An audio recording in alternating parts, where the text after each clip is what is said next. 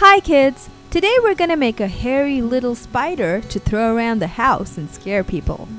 So what we need for this is black wool, black pipe cleaners, a pom-pom maker, a pair of googly eyes, glue, and a pair of scissors.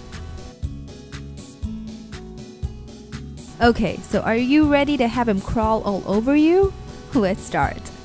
So I'm gonna use a pom-pom maker, but don't worry if you don't have one. The idea is to wrap the wool in a figure of 8 pattern. You can wrap the wool around your thumb and forefinger as long as it makes a figure of 8. Keep wrapping. Remember, the fatter your figure of 8, the hairier your spider will be.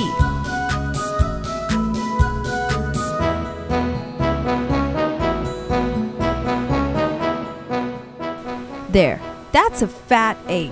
I think I have enough now, so I'll snip off the wool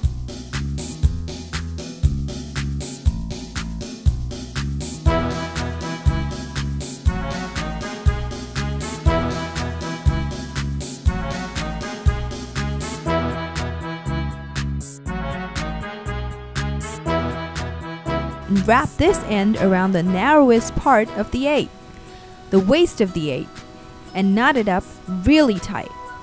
The next thing is to get the 8 off the frame, or your thumb or forefinger, if you've used that as your frame. Then start snipping away at the loops.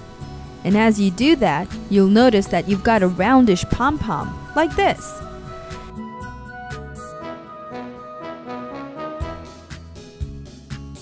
Now for the hairy legs. A spider actually has 8 legs, but I'm using 3 equal lengths of pipe cleaner to give him 6 legs. Really simple. Crisscross the pipe cleaners like this and tie it in the middle with the black wool. Like this.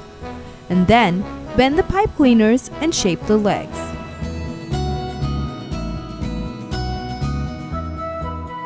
You'll have a frame that looks like this.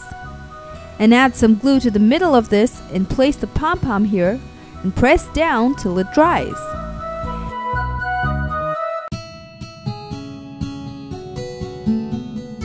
Now Mr. Spider needs his googly eyes. So take some glue and paste both the eyes.